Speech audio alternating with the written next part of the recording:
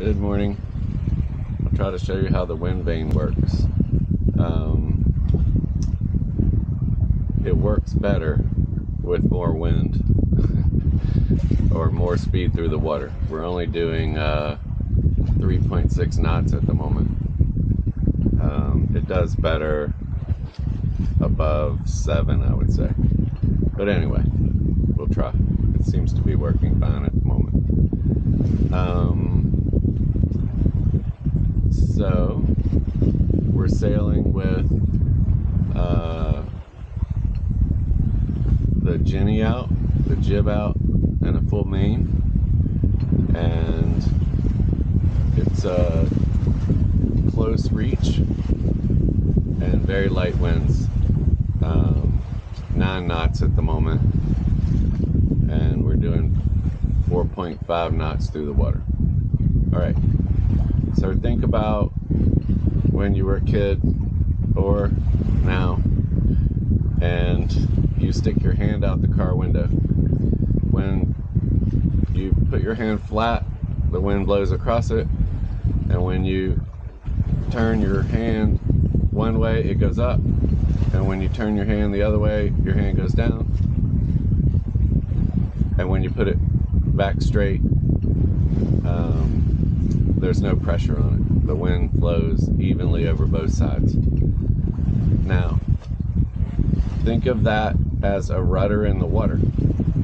And when the rudder turns, it moves an arm one way, and when it turns the other way, it moves the arm the other way. So instead of your hand being going up and down, the rudder is going left and right.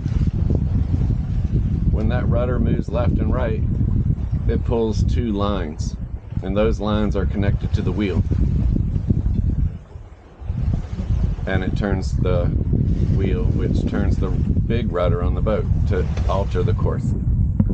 So let's go try to look back here. So down in the water is the wooden small rudder, and as the wind changes across the bow of the boat, or in this case the stern of the boat, the little rudder turns side to side, and it moves the arm back and forth, which pulls the red line, which goes through some blocks and connects to the wheel. So as the rudder is going back and forth through the water, it's pulling the red lines and changing the course by turning the wheel and the big rudder. Now what you do is you set your sails the way you want to go, so that they're trimmed properly and you're heading the way you want, and then you turn that wind vane so in theory it's straight up and down and the wind's flowing evenly across it.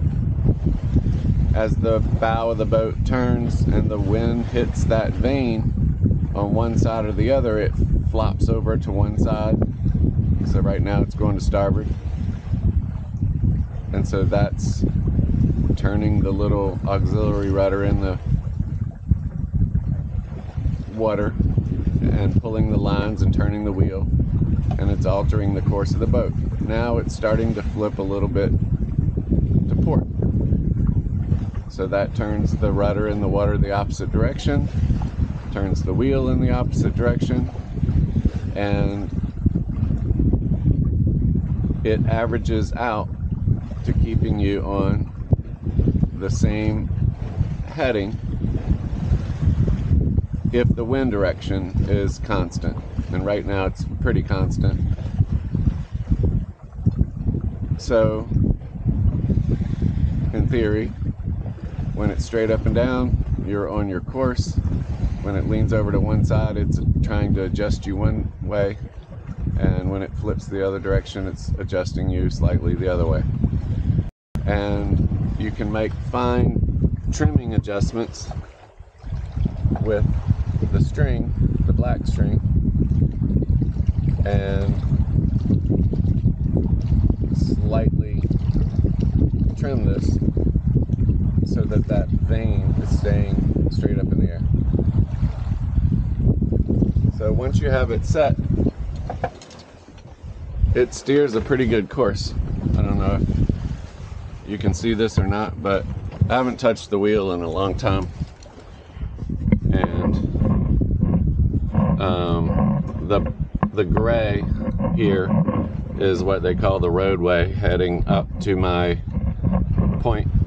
So over the course of the day, the boat should pretty much stay on that red line as long as the wind is constant and from this direction. And I look at it every 20 minutes or so and make little tweaks, but pretty much that's it. There's no need to be behind the wheel. It's all mechanical, and it just sits there and works. So like I said, I've had my B&G networked autopilot installed, or on the boat, not installed, for a year, and I've yet to hook it up. So as long as there's 4-5 knots of boat speed through the water, it works great. And that's how the WindPilot works.